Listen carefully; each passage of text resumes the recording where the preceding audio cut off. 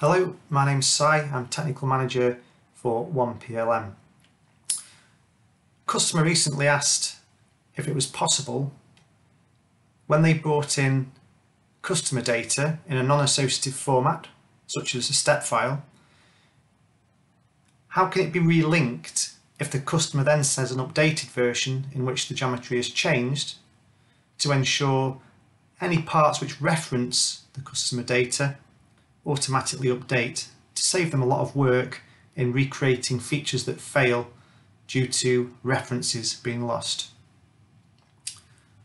So I've put together a simple demonstration of how to use the replacement assistant inside the Wave Geometry Linker. We have two levels of customer data. We have the original customer data, and then we have a V2. We can see that the size of the customer data has changed. No additional faces or details, features, etc. have been added. Back at the project, we can see we've got a number of components in here. We have the customer data, we have a mould master, we have the upper mould, the lower mould, and the studs. We will go to the mould master. First of all, I'm going to hide my explosion and make the mould master the work part.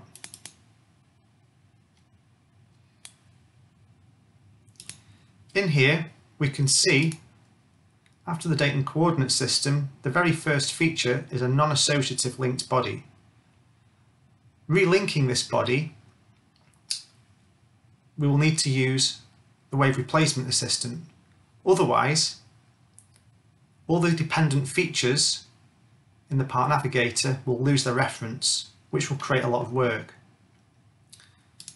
So to start with, let's replace the customer data.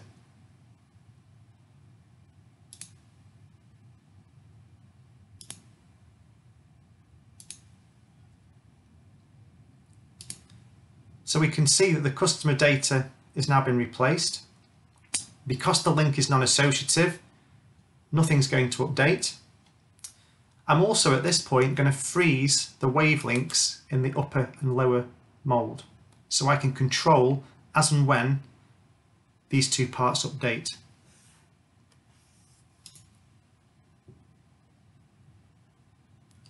In the Associativity Manager, I'm going to edit the frozen status of the lower mould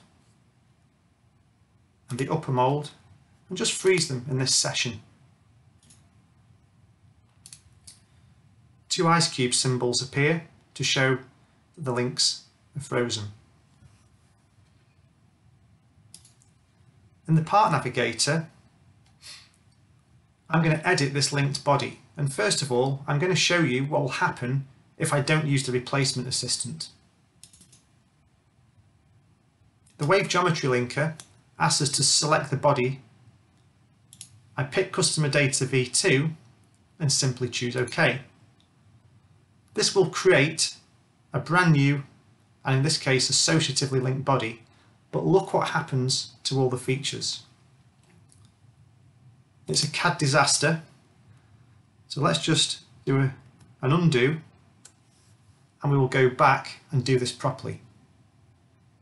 Double clicking on the linked body, I'm going to pick the body to remap, to relink, and then I'm going to use the replacement assistant.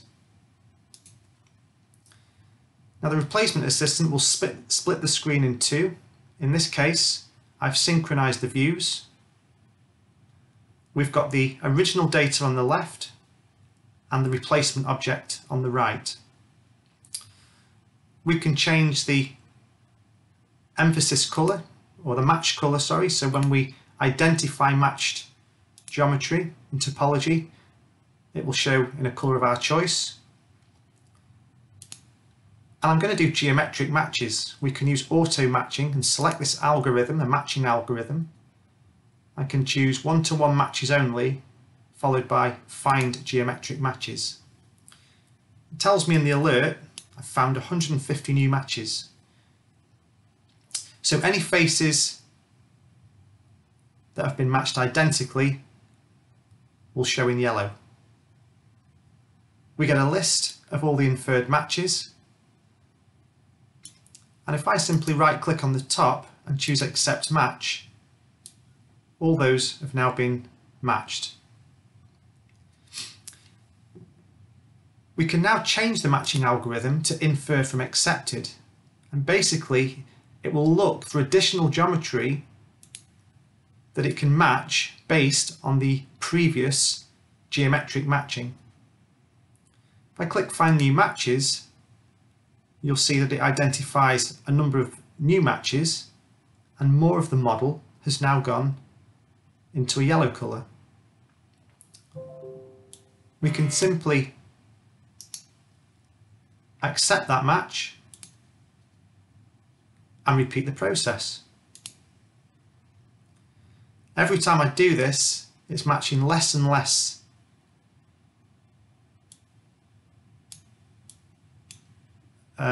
faces and edges. The final one, if we accept, the alert tells us that all objects from the old parent are now matched. If we choose OK now, I would hope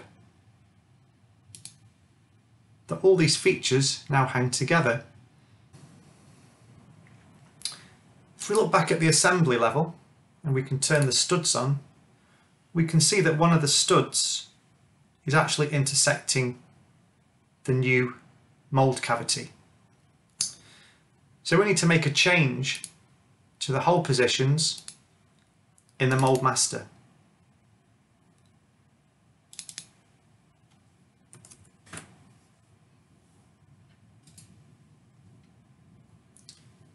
The hole positions have now changed, but because we froze the wavelinks in the upper mould and the lower mould, the new position for the stud will not reflect in the assembly. So at this point, we need to ensure that the changes are processed and reflected in the two parts of the upper and lower mould. I'm going to hide the mould master, and I'm going to return one of these at a time, and then under the wave tool in assemblies, under Associativity Manager, I want to review the updates after the edit. I can edit the frozen status, remove the upper mould and choose OK, and then update session. And what we can see is if we drag the little slider, you see the before and after position of the changes. We can do the lower mould,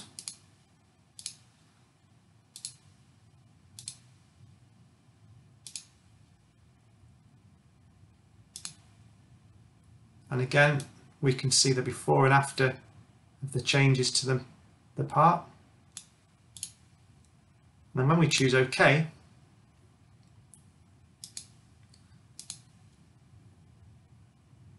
our stud has moved to its new location. The mould master can be hidden, and all the changes now reflect in their relevant part files. I hope you've enjoyed the demonstration. If you'd like to know more, please get in touch. Thank you.